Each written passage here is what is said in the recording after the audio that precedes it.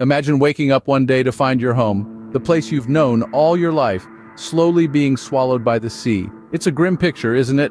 Yet, this is the reality for countless coastal communities worldwide due to climate change.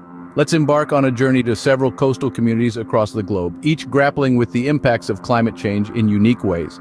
It's a story of resilience, innovation, and adaptation.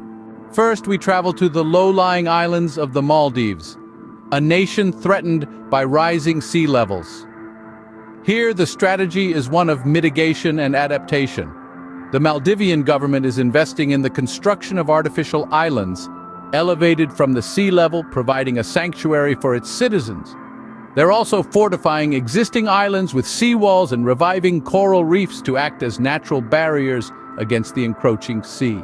Next, we turn to the Netherlands, a country with a long history of water management. More than a quarter of the country is below sea level, and yet the Dutch have thrived. Their strategy: embrace the water. The Dutch have created a system of dikes, seawalls, and storm surge barriers. They've also designed floating houses and even floating dairy farms. The idea is to live with water, not fight against it. Now let's shift our gaze to Bangladesh, one of the most vulnerable countries to climate change. Here, the strategy is one of resilience and community-based adaptation. The locals have embraced climate-resilient crops and floating gardens, known as baira. They've also constructed cyclone shelters and raised plinths to protect homes during floods. Finally, we visit the city of Miami in the United States.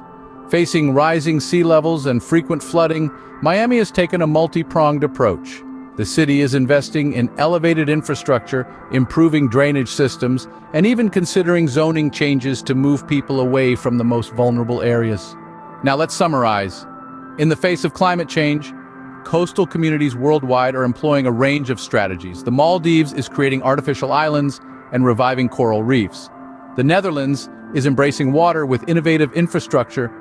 Bangladesh is enhancing community resilience with climate-resilient crops and cyclone shelters. And Miami is elevating infrastructure and improving drainage systems. What these case studies show is that there's no one-size-fits-all solution. Each community, each country must adapt based on its specific circumstances and resources. But one thing is clear: action is necessary. The sea won't wait, and neither can we. In the end, it's not just about saving our homes or our lands. It's about preserving our way of life, our cultures, and our communities. It's about ensuring that future generations can enjoy the same coastal beauty that we have. So, as we continue to grapple with the impacts of climate change, remember these stories of resilience and adaptation. They serve as a reminder of what's at stake and what we can achieve when we face challenges head-on.